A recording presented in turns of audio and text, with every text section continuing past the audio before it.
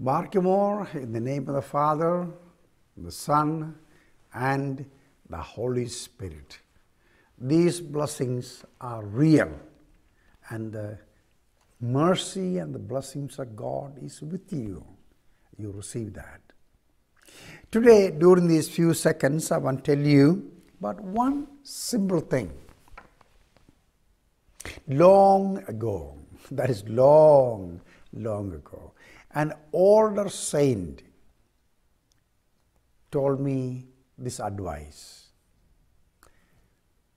Please don't take yourself too serious. And I asked him what he meant by that. And he said to me, you see, you are young. You are learning, you got degrees, you are growing, you are a priest, but you do not know everything.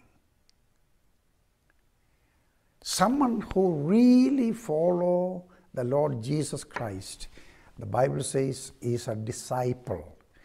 That means always, in all their ways, non-stop, learning, ever learning. You know what that means?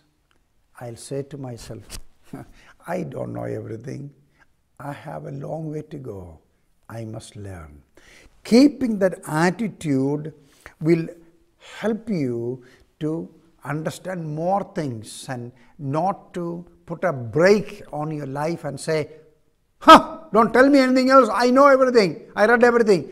No. I'm 70 years old. Now I feel like I know so little. Be humble. Be a learner.